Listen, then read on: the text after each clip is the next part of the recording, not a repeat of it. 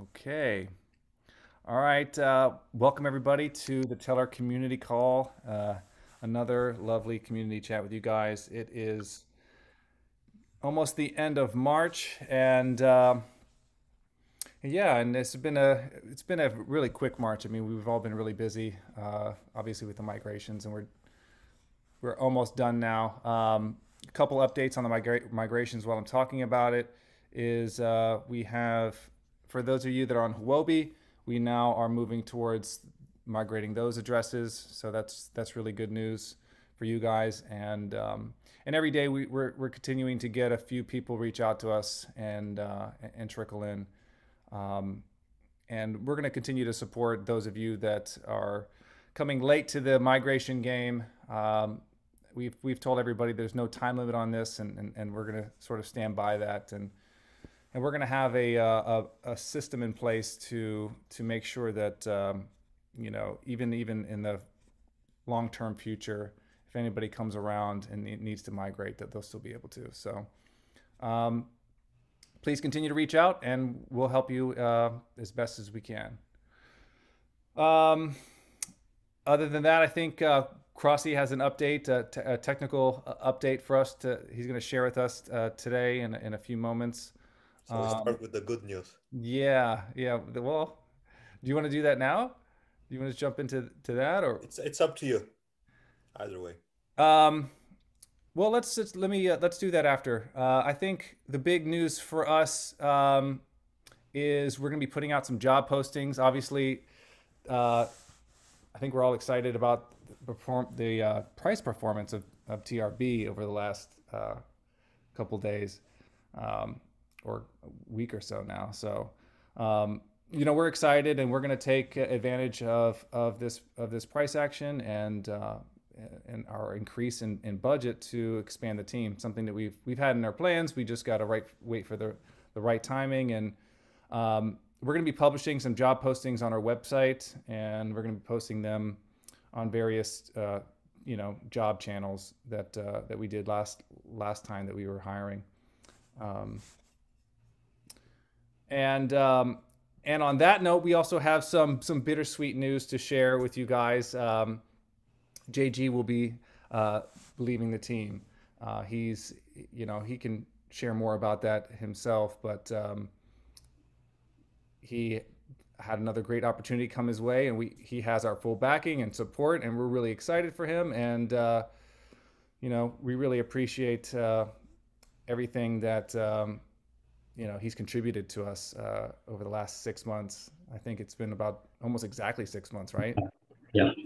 So, um, Yes. yeah. So, well, Brenda, do you want to say anything about? You've worked more Uh, closely with JG than I have. well, if you guys didn't know, JG was actually our first hire outside Yeah. of. It was super exciting when he came in. I mean, not just because he was our brand new employee and outside of us three, but because he was so like all of his skill set was so great, such a great addition to the team. He made our lives so much easier. I know Nick would agree with that, even though he's not here today. He'll be here next week. He was definitely an integral part of, all of He's our so hurt that upgrades and he couldn't be integrations. here. Huh? So Nick is so hurt that he couldn't be here today. Yes, yes, he's very heartbroken right now. But he helped us really s- streamline our updates and transitions for the new contracts, and also like we had a lot of, I guess, very fast-paced times, and I don't think even though Nick is an amazing programmer and um, you know none of that I think could have moved as fast if we hadn't had JG in the team. So I'm just extremely excited that for him for his new opportunity as well. It's bittersweet to see him go, but he contributed so much to the team that I'm just really grateful. Not just in the solidity part, but also like he jumped into the minor and the hackathons, and he was just like pretty much all over the place. And you know what? As a startup, I think that's one of the things that we really appreciate about everybody in the team, the flexibility and the willingness to just be there. And that's one of the reasons, like even though it's bittersweet to see you leave, like I'm so excited for you to actually grow and like get some a better opportunity, and hopefully one day you'll circle back. Yeah, sure. Yeah, thank you. It's also bittersweet for me. Like I said many times, I'm leaving for because I think it will be a good opportunity career-wise. But like the 6 months I spent here was like nothing but amazing. I've learned a lot. I've did a lot of cool stuff, and like the team is overall very good. Like and they incredible, easy to work with, and it's been pretty nice. I mean, the last 6 months of learning and working, and I really enjoy it. And like I said, I also don't want this to be like the last time working together. I bet I'll be working with Tellor again in the future sometime, and I'm just excited to see when that and what we'll be building by then, right? Yeah. Yeah. And thank you all. Just appreciate it. You inspired my mustache game. I have to say Yeah. that I will carry the torch forward for Yes. Tellor for as long as I Yeah. can. I'd like to see Tally with a mustache as well, but Yeah, Tally, get on it. I'm trying my best. Totally. One whisker at a time. Do you want to share anything about where you're going, or? Sure, yeah, I'll be joining Reflexors Labs. It's the team that is building a stable asset called RAI, which is supposed to be a stable coin, but not pegged to any other specific coin. So it's not pegged to USD. It's just way less volatile than ETH itself. And basically, that's the goal. Yeah, it's a small team as well. The project, I think it's live already on mainnet, but it's still on its early days, and that's where I'll be going. Cool. Well, we wish you the best, and of course, we're going to be bugging you on Telegram all the time. And Sure. I also want to thank you for all the help you did with our hackathons. As everybody knows, we've been doing a lot of involvement in hackathons, and you really were integral in sort of, you know, helping us with that and sort of leading the sort of onboarding and support for those people building on Tellor, and you were like our main judge as well on those. So we really appreciate that. I think everybody who's been building on us for the last few months really appreciates that as well. So, you know, we're gonna learn a lot. We learned a lot from you in terms of that process, and we're gonna continue that going forward. So we're gonna look to. We can't. You can't be replaced, but we have to. We'll have to find somebody that hopefully can hold a candle to how you were for us over the last 6 months. So thank you. We will. I think we can move on from there, and you know, feel free to come back, of course, anytime. You know, if you want to do a you know, something about Reflexor on one of our community calls. We, you know, as you know, we like to bring guests on, and so it'd be kind of a nice reunion in a few months. Cool. If the pegging, if the algorithmic pegging fails, you can always use Oracle Tellor as a backup. For sure. Yes. Future planning here. Yeah. Infiltrating. Trojan horse here. Yeah. Diabolical. Cool. All right. So yeah, we're going to be looking for another dev, another backend dev, Solidity dev. We'll be looking for an integrations engineer, as well as a community manager. So the details of, you know, titles are vague, but we're going to post some details of what that means to us in our job postings. And so just that should be going out tomorrow. So if any of you guys in our community are interested, you know, we sort of give priority to people that come from our community. That's what we want this to be. And so if any of you guys feel like you might be candidates for any of these things, keep on the lookout. One requirement is to be able to do more than 50 push-ups. That's true. That's true. We do have a I don't know if we've shared that. Maybe we need to do that live one time. But we do a like a workout challenge where we all hop on Zoom like this and we do push-ups, planks, and wall sits, and we do it over the course of 2 months, and we all try to improve and stuff like that. It's a lot of fun. Maybe we could do it with the community one day. Yeah, if we get everybody in the community, it would be hilarious. It can join the challenge. Yeah, Ben, our front end guy, he's the DJ, so he plays He's been playing Belgian artists for us, and it's been good.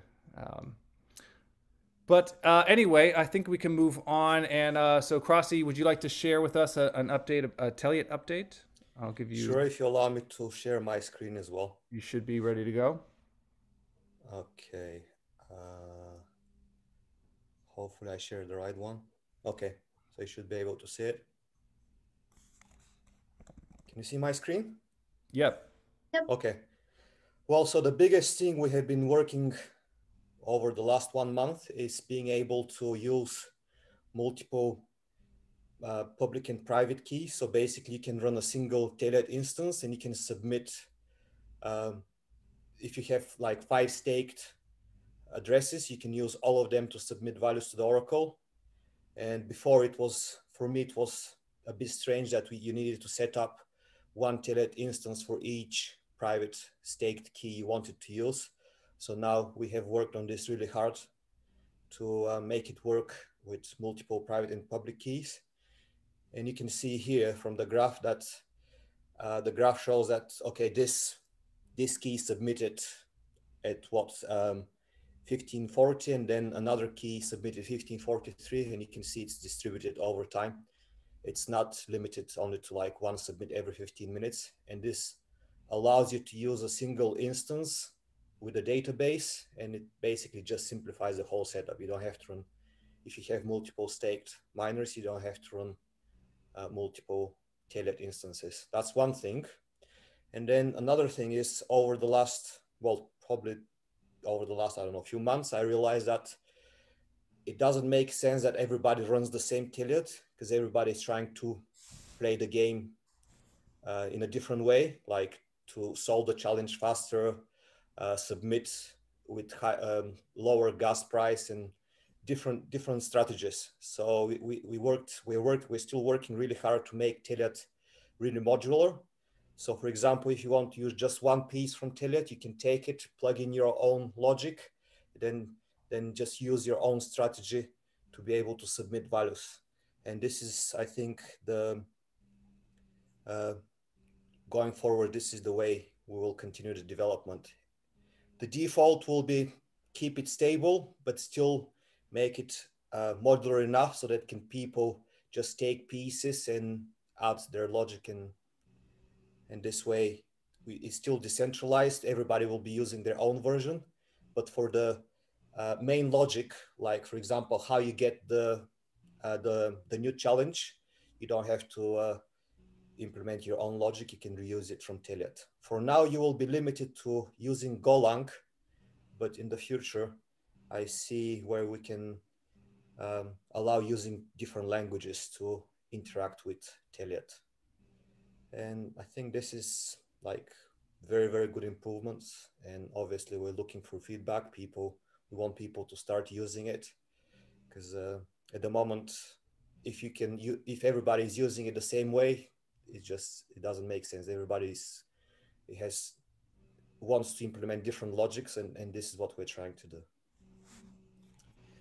And I think this is more or less the big update. It's not in the release yet, because we're clearing out a few bugs, but it's ready for you to start testing it if you just use the master branch, and it's ready to go.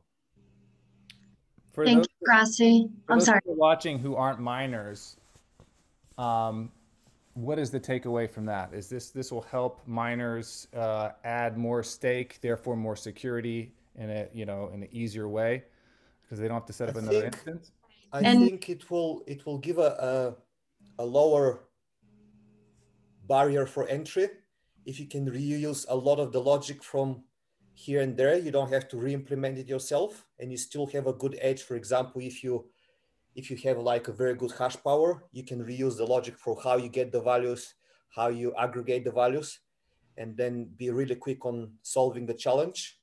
And you don't have to think about the actual values on the USD dollar. You can just use the same logic and add it and make sure that it all works as expected.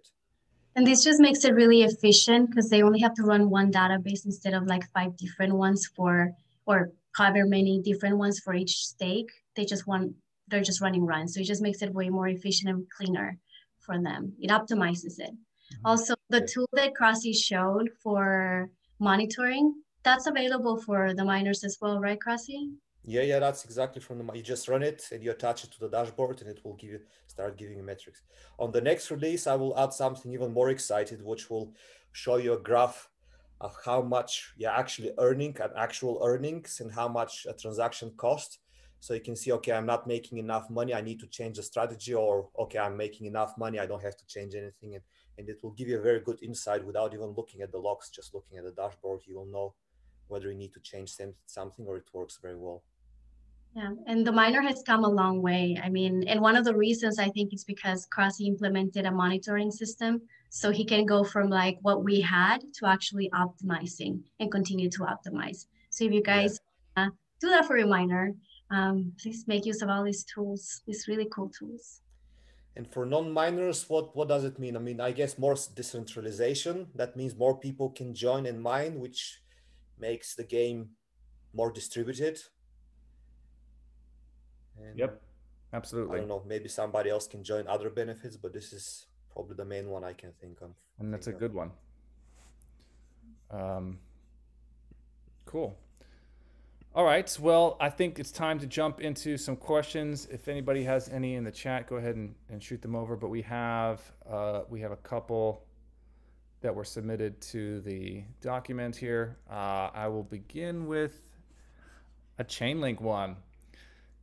Could you please elaborate on what the core fundamental changes are compared to Chainlink? I heard in an interview with the CEO of TRB that he seems to think that this project is better, but other than that, I am waiting for results. Well, I sure hope the CEO thinks this project is better. Yes.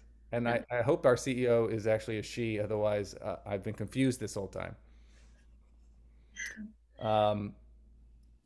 Still very bullish on the project and hope to see a bit more of the roadmap to go. So, well, thank you for being bullish on that.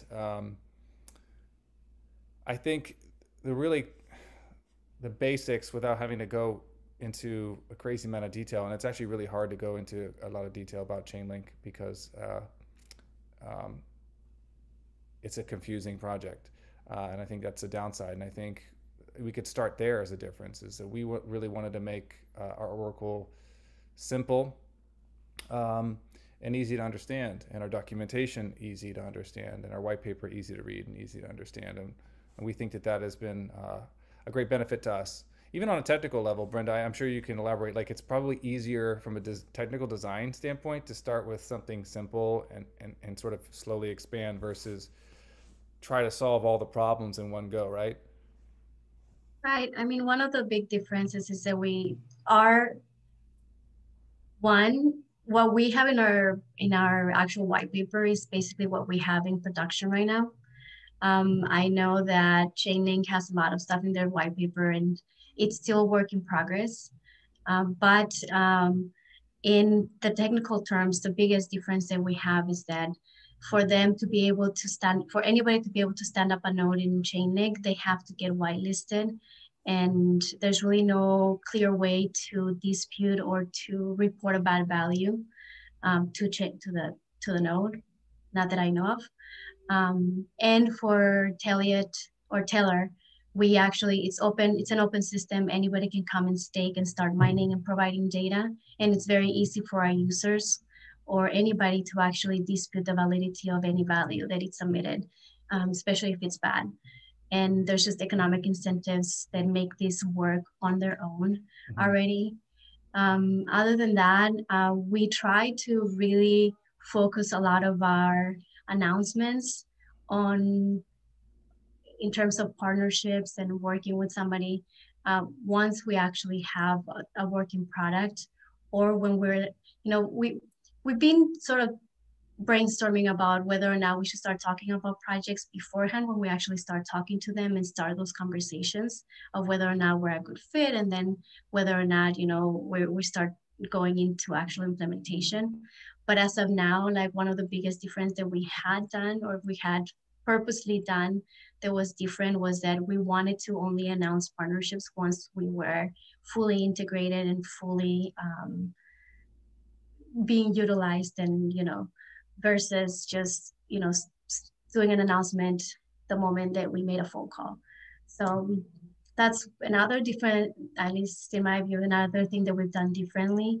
And for that, like I said, we've been brainstorming on whether or not we want to change that moving forward.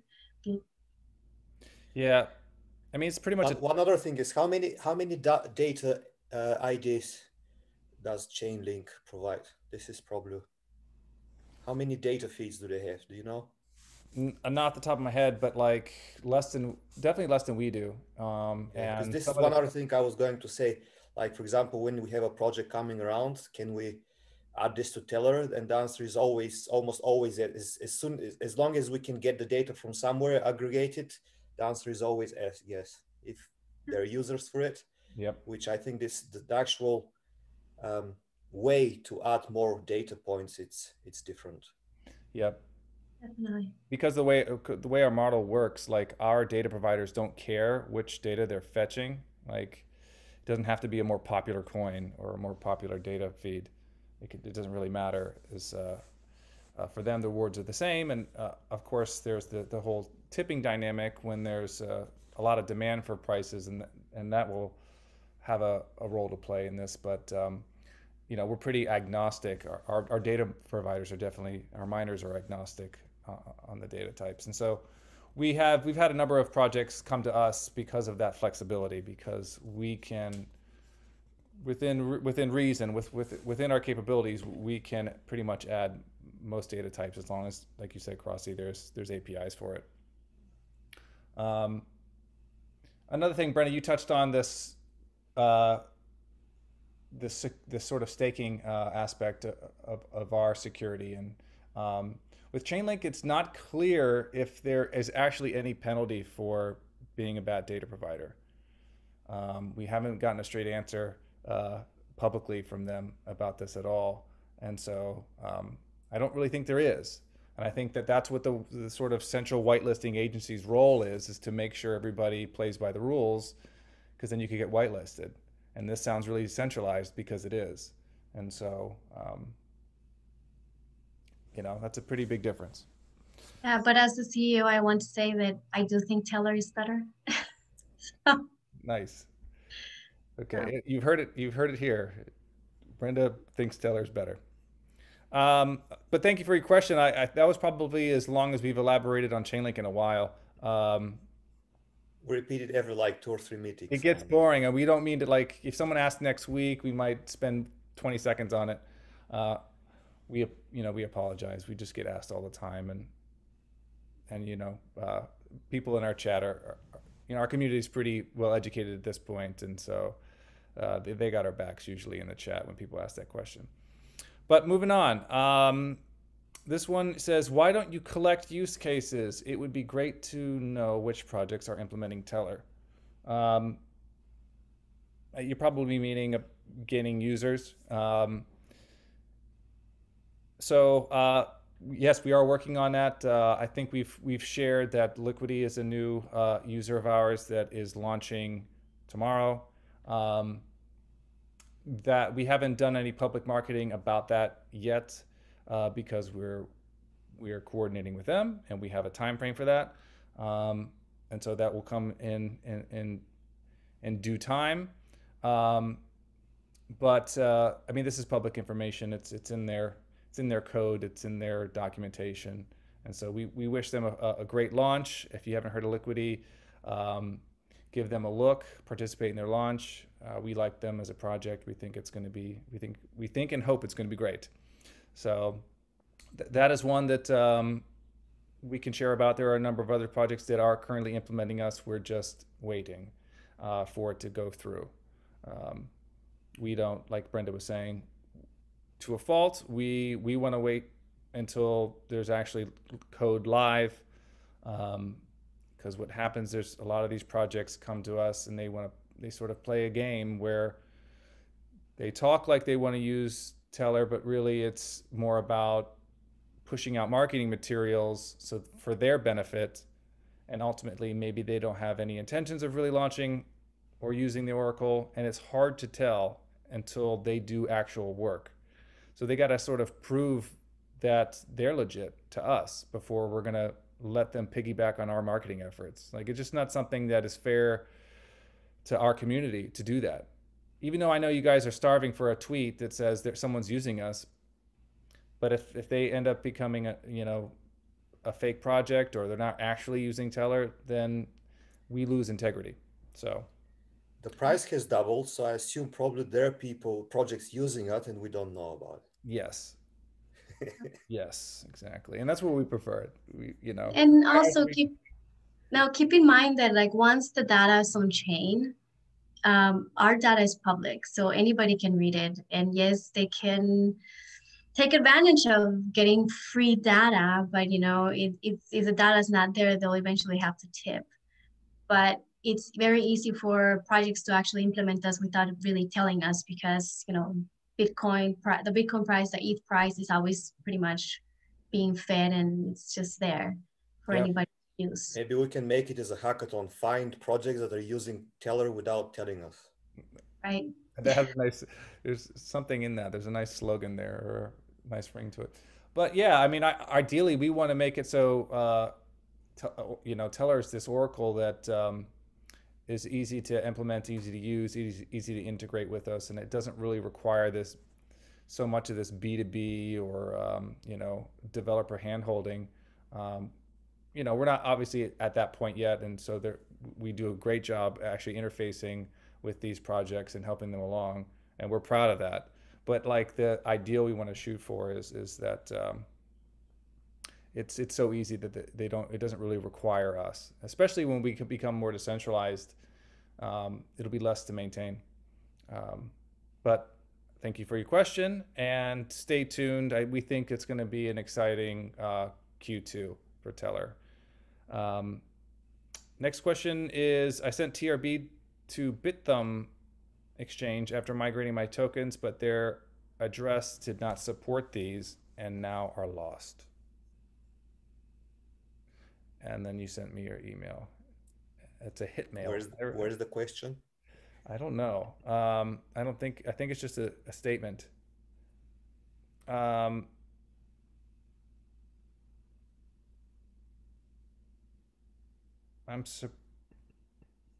Please just we'll follow up with you and figure out exactly what happened. If you can, message one of us on Telegram, but you gave me your email address, so we'll reach out and try to help you out if we can. When will Frodo reach Mordor? Fellowship update ETA. It's a good one. We're on it. Yeah. We're on it. We're still working on I think we're mostly done with the design, and we're currently on the testing phase of it. I have literally spent 8 hours looking at the code today. So it's like, like what Brenda said, we're just literally looking for bugs, writing more tests, probably some documentation after that, like some final touches. So Frodo and who's was it? I think Frodo and Sam are climbing Mount Doom right now. Right. Hopefully they get. I hope they get there sometime in April. That's it. That's as much as I can say. Don't hold me to it, but sometime in April, I'm hoping that they'll get there. The weather in Mordor is great in April. Yes. Perfect. You need the rain because it's all too much lava in Mordor.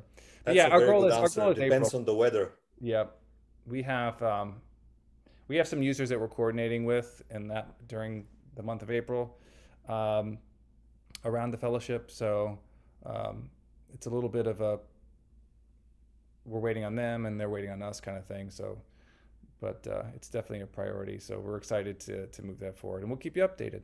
So that's it for the questions. Is there any extra ones in the chat?